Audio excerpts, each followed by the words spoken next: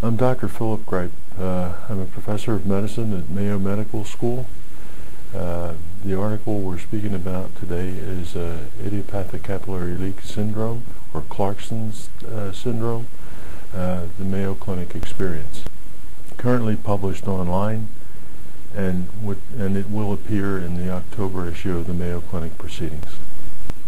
The primary purpose of this study was to review our experience with 25 patients with systemic capillary leak syndrome seen at Mayo Clinic.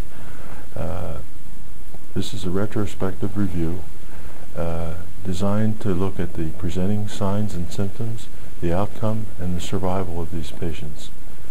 The primary observation is that 76% of these patients were alive at 5 years. This is still a fatal syndrome. It's very important for the physician in practice, whether he be an internist or a pulmonary care specialist or a hematologist, understand this syndrome and its definition and treatment. Patients present with low blood pressure, edema. They have concentration of their blood manifest by a high hematocrit, and they have a drop in their serum albumin because of the capillary leak. In addition, 76% of our patients had a monoclonal gammopathy, which may be part of the cause of the syndrome. The majority of these patients, close to 90%, were treated with a combination of aminophylline or theophylline and terbutaline.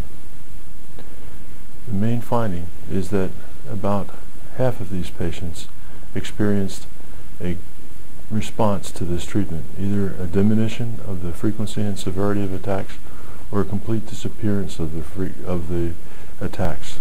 Of 6 patients that had a complete disappearance of the attacks, all were sustained. 3 of these patients had sustained disappearance of the attacks without any further treatment with the drug. 3 patients remain on the drug that was used for treatment of the attacks. 2 of these were pediatric age children who had disappearance of the attack. Neither of these had monoclonal proteins in their blood.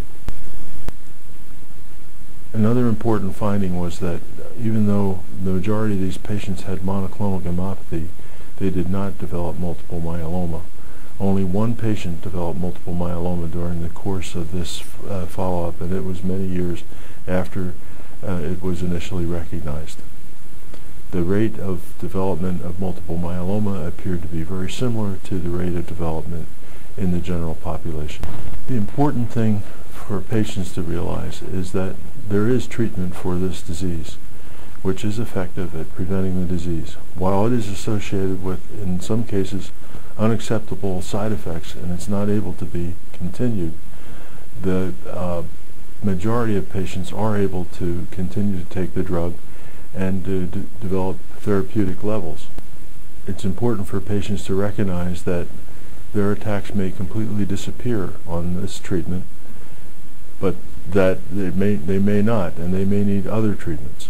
We have documented here in our article the use of other agents besides the theophylline and terbutaline combination, including angiotensin converting enzyme inhibitor therapy and montelukast therapy. In addition, we would add that patients have received a variety of other treatments, including intravenous immunoglobulin, with benefit. So the important message for patients is it's important for their doctor to recognize this syndrome. It's important that they seek treatment and that many treatments are available. It's also important for them to realize that they should probably be seen at a center, or their doctor should communicate with someone at a center where these patients are seen. For research in this disease, we don't know the cause of the syndrome itself. It's believed to be possible that the abnormal protein found in most of the patients somehow interacts with the blood vessel to produce the capillary leak. However, the mechanism is completely unknown.